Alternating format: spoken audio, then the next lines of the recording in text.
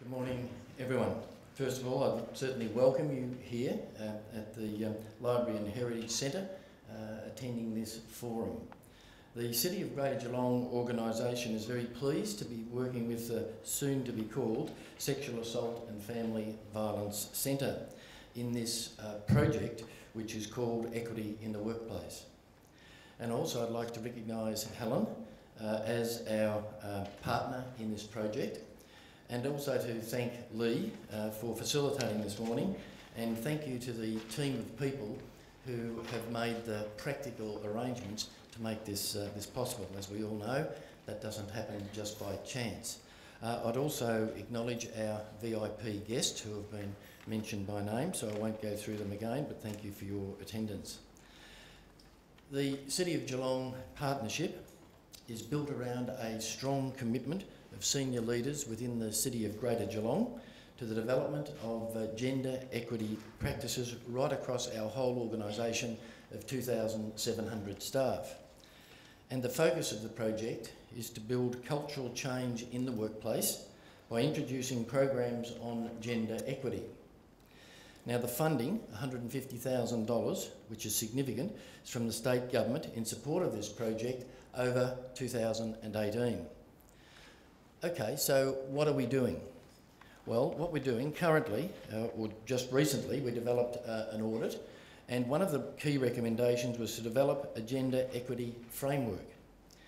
And we've also been, apart from that, we've been reviewing a number of our policies in the organisation in relation to remuneration equity, gender bias, development opportunities for women, flexible working arrangements, and also breaking down the stereotypes that might relate to traditional occupations.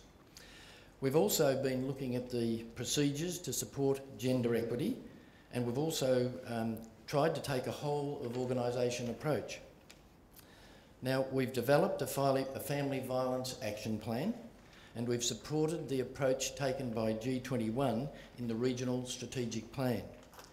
And we actively support women's participation in leadership through the Women in Community Life Advisory Committee to Council. And we are publicly supporting all of our actions with activities like this morning. My executive leadership team and I recognise that the City of Greater Geelong workplace is a key setting for primary prevention activities of violence against women and children. And the City of Greater Geelong organisation is a signatory to the Victorian Local Government Charter, which identifies equity as one of the key preventative principles. Now, the City of Greater Geelong organisation is the 8th largest of the 563 local government authorities in Australia, and we can see that we can take a lead role here in building a culture of equality and respect in our workplace by implementing gender equity practices, as I said, right across the organisation. So, it's with great pleasure that we host today's event, which provides all of us here this morning with an opportunity to hear expert speakers on what needs to be done and then how we can go about doing that. So I hope that by attending here today that you'll be encouraged to make an even stronger commitment to implementing the gender equity practices and build cultures of respect and equality in your organisations. So thank you for your attendance today, and I know that you'll get plenty of takeaways from the expert speakers that you'll hear from shortly. Thanks very much.